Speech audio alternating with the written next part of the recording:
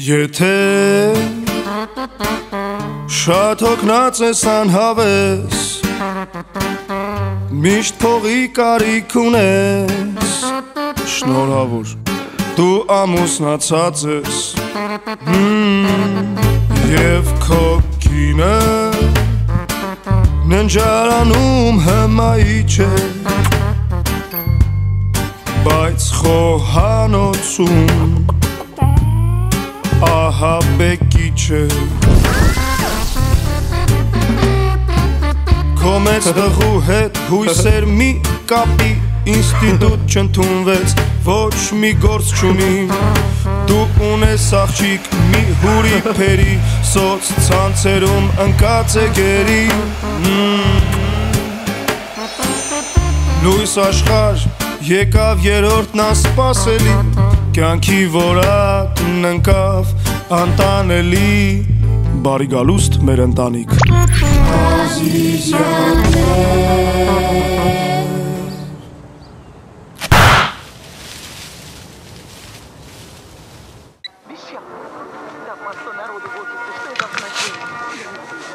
Չէ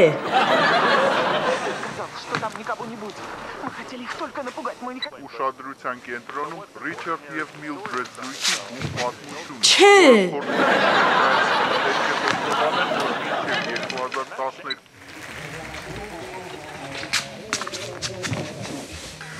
Ձենը բարձրացրու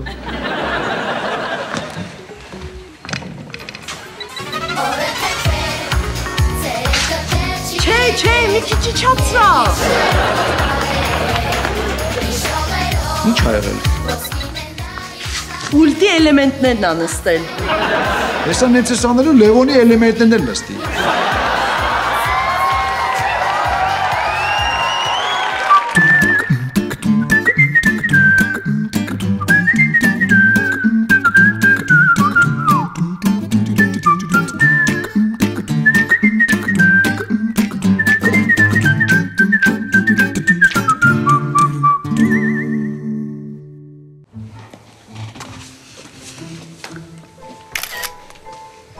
Մարի հետ ինչ ես անում? Գրավիչ ֆոտո եմ գցում Facebook Բայց գուշ, հեսա Երևանում ինչքան տղակա գալու է մեր տունը գրավի Սպասի մի հատ էլ աջ կողմից ֆոտո անեմ Աջ կողմից ես ավելի սիրուն եմ Մարի ինքան նկար ես գցել Facebook Ուրիշները իրանց նկարներ չեն կարում գցեն Էլ տեղ չկա Երեխեք, իսկ իմ հեռախոսի մեջ կամերա չկա? Մամ, քո հեռախոսի մեջ նույնիսկ հեռախոս չկա Մամ, ես ինչ մոդել է Nokia MTA 6500 թվական Փաստորեն էսի շատ վատ հեռախոս է? Մամ, այս հեռախոսդ այնքան հին է Որ նամակների փոստատարն է բերում Մամ, իսկ ինչի քո համար նոր հեռախոս չես առնում Ճիշտ է ասում Ես էլ կանես պատմության թանգարան Տեսի փչանա, որ հերդ նորը առնի Իսկ չես ուզում նենց անես, որ պատահական փչանա Վատ բան չես ասում Պատահական ընկավ Հլը աշխատում է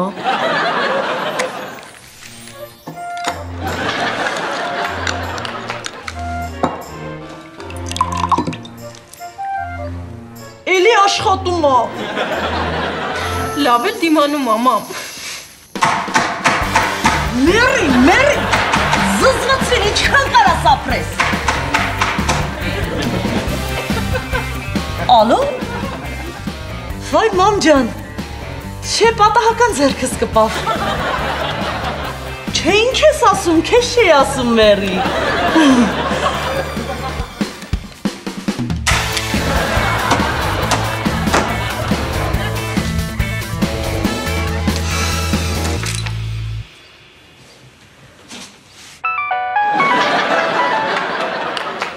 Մամ,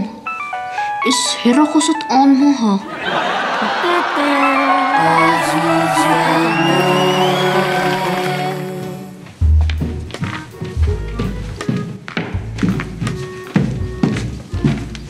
Նա ինչ լավ հեծանիվ եմ ծախում, 70% զեղչված, ընդամենը 100,000 դրամ։ Գառնիկ, այսօր պատահական հեռախոսից ջարդվեց։ Աշոս մոտս 100,000 դրամ չկա։ Ինձ նոր հեռախոս կառնես։ Նա ինչ լավն է, 24 կորուստ, հետը 2 հակ են տալիս, նասոս, գիշերային լույսեր, ջրի շիշ։ Գառնիկ! Վայ Ռուզան։ Չես լսում։ Ասում եմ հեռախոսից ջարդվել է, ինձ նոր հեռախոս է պետք։ Հենց ձեռս փող ընկավ։ Առաջինը ես հեծանիվից եմ առնելու։ Մեծ մարդ ես, ինչ հեծանիվ։ Մեծ մարդը ինչ կապ ունի։ Օրինակ Բերլինի քաղաքապետը հեծանիվով է գնում գործի։ Մտածում ես իր հաջողության գաղտնիքը հեծանիվի մեջ, հա։ Ամեն ես իմ մանկության երազանքն է։ Գառնիկ, դու ինձ ոչ մի բան չես առնում։ Տան հեռախոսով զանգի։ Բա որ տանը չեղա։ Իսկ քեզով ախնդրու տնից դուրս գաս։ Իմ էշխելքն ասա, որ քո հետ ամուսնացա։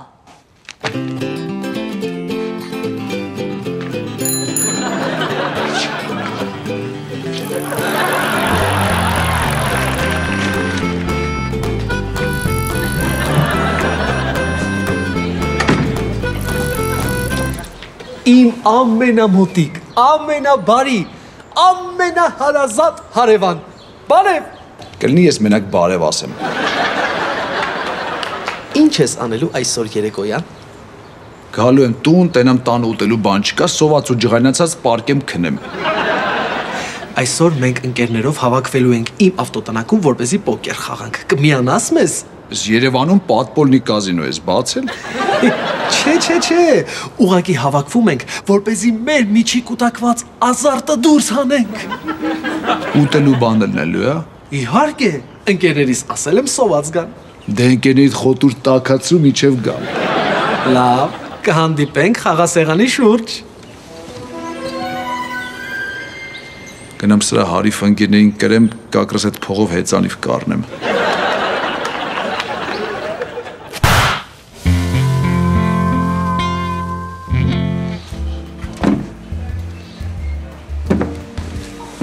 Տես ինչ եմ գտել։ Էս ումն է։ Այս հաստատ են սիրուն աղջիկն է մոռացել։ Շատ եմ ուզում հետը ծանոթանամ։ Էս հələ վերցրու։ Ինչի համար։ Նկարի ինձ հետո կասեմ։ Բայց այնց արա որ դեմքս չերևա, լավ։ Նկարի։ Յոպե։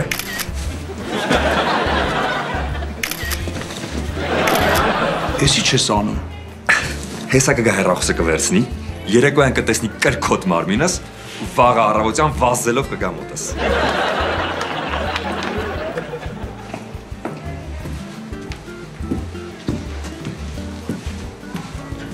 Բարև ձեզ։ Կինս իր հեռախոսը ձեզ մոտ է մոռացել։ Հա, հեսա։ Շնորհակալություն որ գտել եք։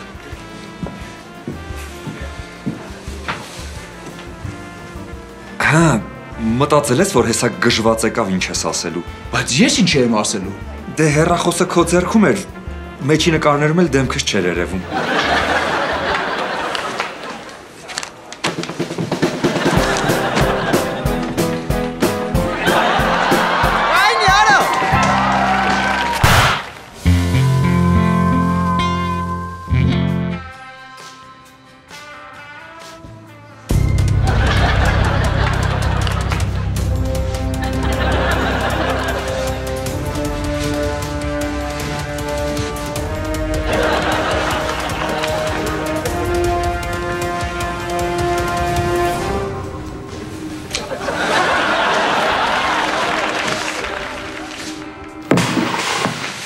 Ազա,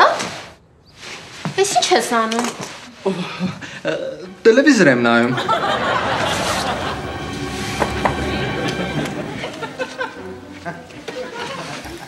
Ազա, դու գժվել ես։ Մազերս ինչի կտրեցիր։ Նոր գործ եմ ճարել։ Հատուկ տեղ կաբանական մազեր են առնում։ Ես էլ ծախում եմ։ Ազա! Հեսա մամային կասեմ, որ մազերս կտրել ես։ Մամ, ես ազատը մազերս կտրել ես։ Ար հետ վեկալ մազերը։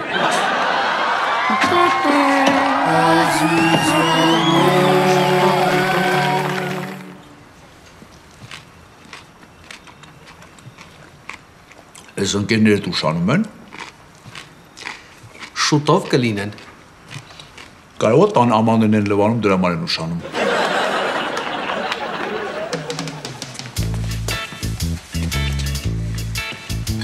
Օ, ահա եւ նրանք։ Բարև ձեզ։ Սա էլ իմ ունեցվածքը։ Իս լոբու վրա եք խաղում։ Այո, մենք թղթադրամով երբեք չենք խաղում, միայն լոբու վրա։ Ու ինչ, վերջում ով որ կրում է, լոբով ճաշա պատրաստում։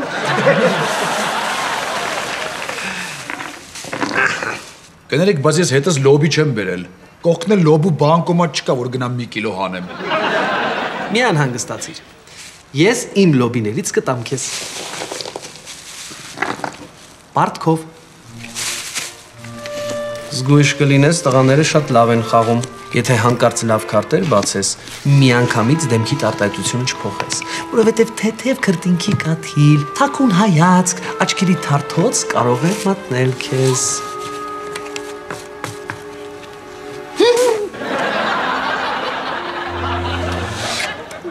Ես փաս։ Փաս։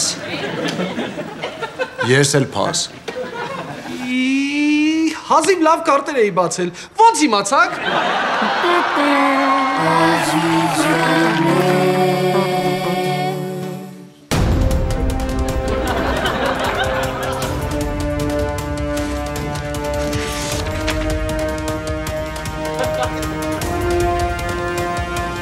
Ազատ, ես քեզ տեսնում եմ։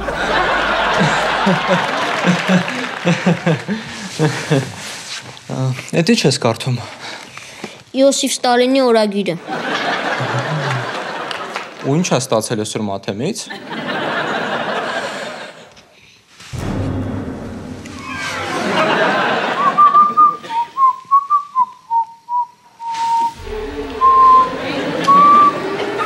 Ինչ ես անում։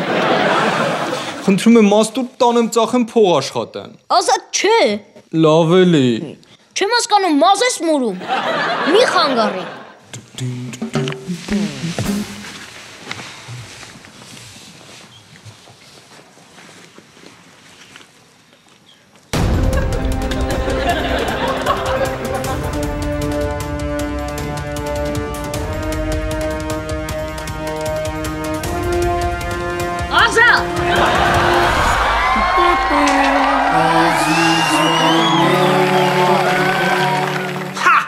Երկու տուզ։ Այսօր կարծես իմ օրն է։ Դե լավ Գառնիկ պիտի տխրի։ Ես ինչի պիտի տխրեմ, այ լոբ բազգի։ Լավ։ Մյուսը ես եմ բաժանում։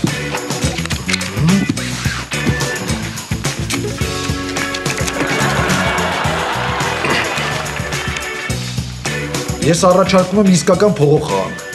Հաղթողն այդ փողով կարա իրեն մի մեշոկ լոբի արի։ Ես համաձայն չեմ։ Ես նույնպես համել արդեն ուշ է, մենք պետք է գնանք տուն։ Այս փողի անունը լսան վաղցան փախան ընկերներդ։ Դժվար։ Դե արի ես ու դու խաղանք փողով, թե դու էլ վաղցար ընկերներիդ նման։ Ով ես։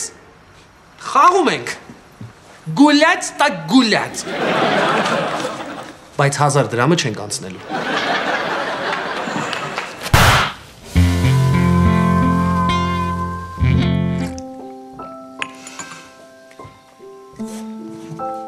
Էս ինչ լավ հեռախոս է։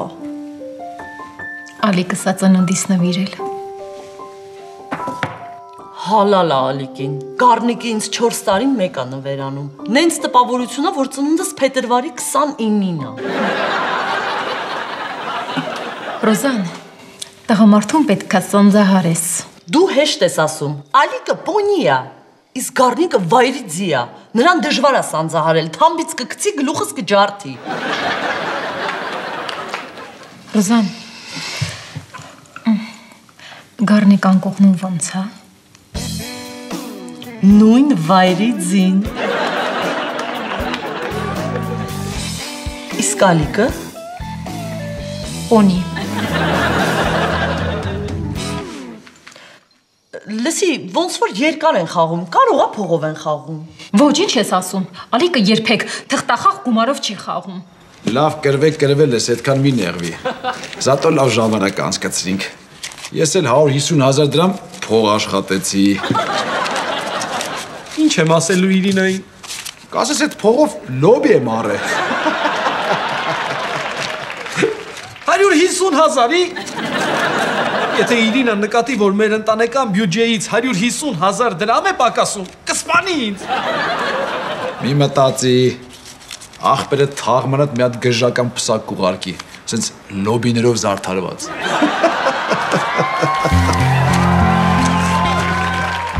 Լավ, ես գնամ, երևի արդեն Ալիկ ենք վերջացրել են։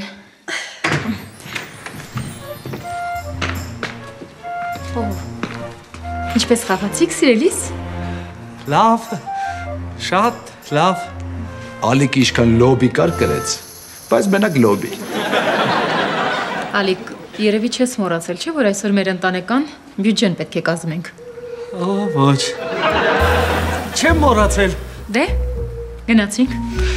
Իսկ եթե այսօր չհաշվենք այդ բյուջեն, իսկ ավելի հաճելի գործով զբաղվենք։ Ամոթ է, մեզ նայում են։ Դե գնանք տուն, այնտեղ հաստատ ոչ ոք չի նայում։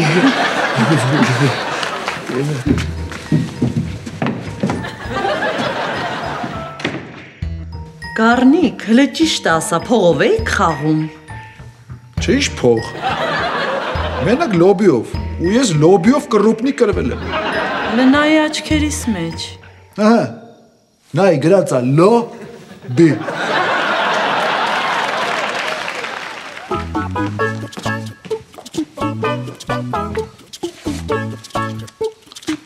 Հեծանիվը կամած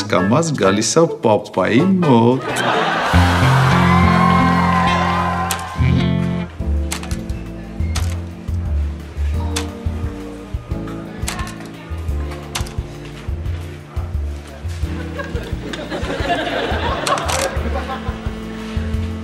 Բարև Գառնիկ։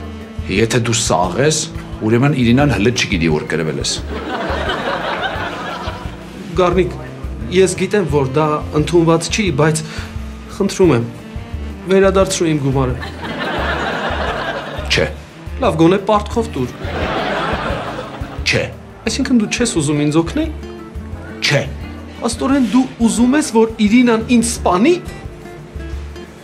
Հա։ Գառնիկ, բայց ես իմ լոբիներից քեզ տվեցի, չէ՞ պարտքով։ Կներես ոնց եմ մոռացել լավության այդ մասին։ Լավ։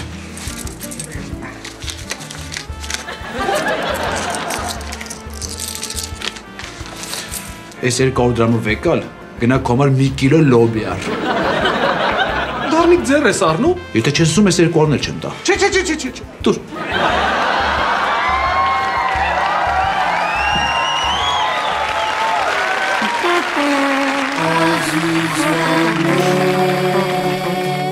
Մամ, դե ժամը 3-ին կլինեմ արձանի մոտ։ Չէ, չեմ կարա ընթացքում զանգեմ։ Հա, հեռախոս չունեմ։ Դե ես տանը կսպասեմ, կզանգես դուրս կգամ։ Եղավ։ Գառնիկ, ինձ հեռախոս առ։ Հիմա փող չունեմ։ Բա երբ կունենաս։ Չգիտեմ։ Բա ով գիտի երբ կունենաս։ Չգիտեմ։ Գառնիկ, դու ոչ մի բան չգիտես։ Չգիտեմ։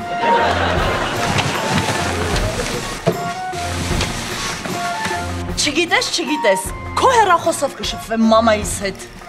Դուրս տե հեռախոսս, ես չեմ ուզում մեր այդ համարս իմանա։ Զզվցրիր արդեն, չես տողում քնեմ, գնացիս տեղից։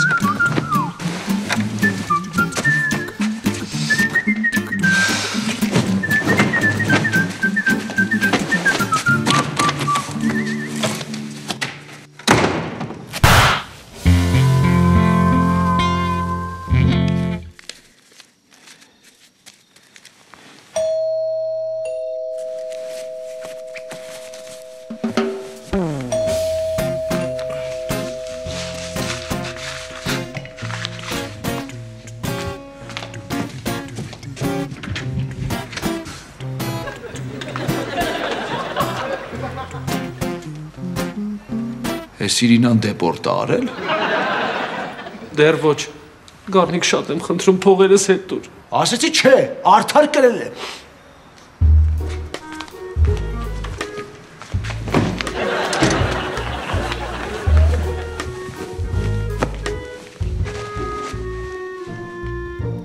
Շատ եմ խնդրում։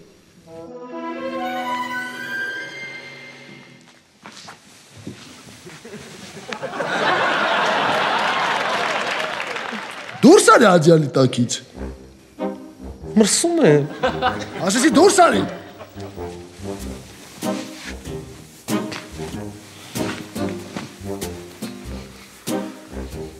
Գոնե կարամ նստեմ։ Ինչ ուզում ես արա, ես քնում եմ։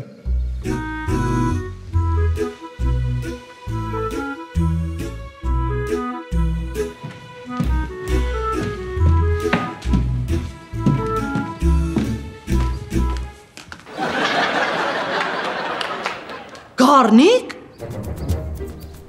Гарник արտացի։ Ես արտանում եմ Ռուզան ջան։ Իմ գլուխը ստեղ է։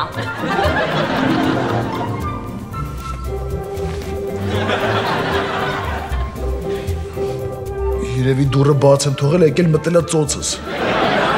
Ուրեմն սրանից հետո ես էլ դուռը բաց կքնեմ։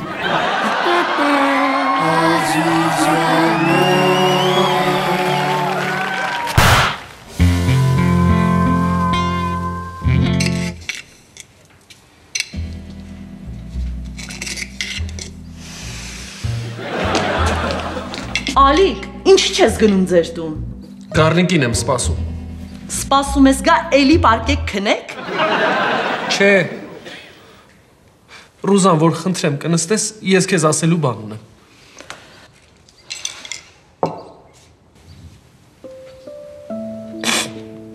Օգներ ինձ, Ռոզան։ Ալիկ, ինչ ա եղել։ Ես մեր ընտանեկան բյուջեից 150,000 դրամ եմ պարտվել Գառնիկին, թղթախաղով։ Ու Գառնիկը չի ուզում հետ տա իմ փողը։ Ու ես վախենում եմ տուն գնամ։ Ինձ էլ խափում ասում է փող չկա, որ հեռախոս առնենք։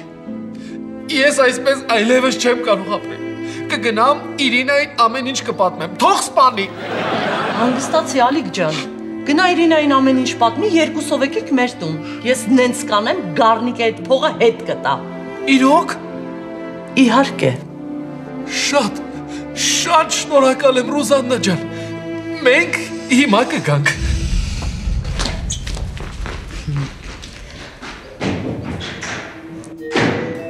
Լավ, Գառնիկ տղա, մոտդ փող կա չես ասում, հա?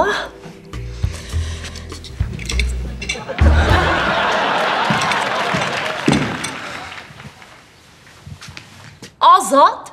մազերը դուր են։ Հեսա։ Ինչի ես կտրել։ Ուզում էի ծախեի, այն էլ ասեցին քիչ է։ Ապրանքը մնացել է վրես։ Կարողա դու ուզենաս, լավ գնով կտամ։ Չէ, չեմ ուզում։ Լավ։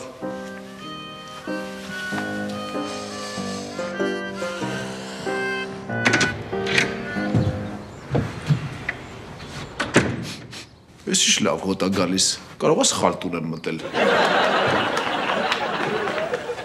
Գառնիկ,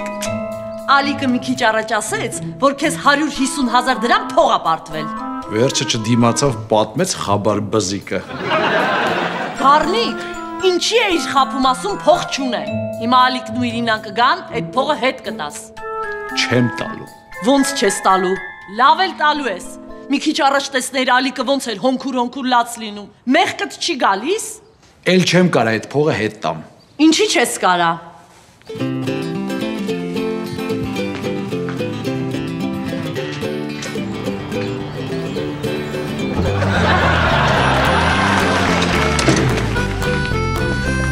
Այդ փողով ինձ հեծանիվ եմ առել, քեզ էլ հեռախոս։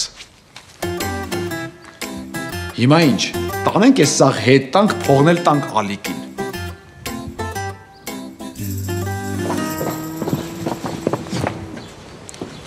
Եթե 150,000-ը չվերադարձնեն, ես քեզ կսպանեմ։ Մի անհանգստացիր, Ռուզաննա խոստացել է, որ կվերադարձնել։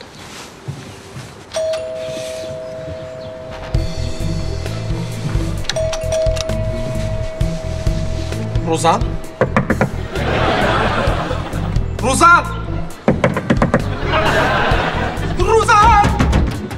Ալիկ, որտեղ են թողերը։ Ռուզան, դու ինձ խոսք էիր տվել։ Գնա, ես կացի։ Ակնոցս, գոնե գլխից մի խփի։ Որտեղից ուզում ես գնաս 150,000-ը կպարել։ Դե գնա, ինչ չի հետաքրքրում։ Դե կացի, Ալիկ, Ռուզան։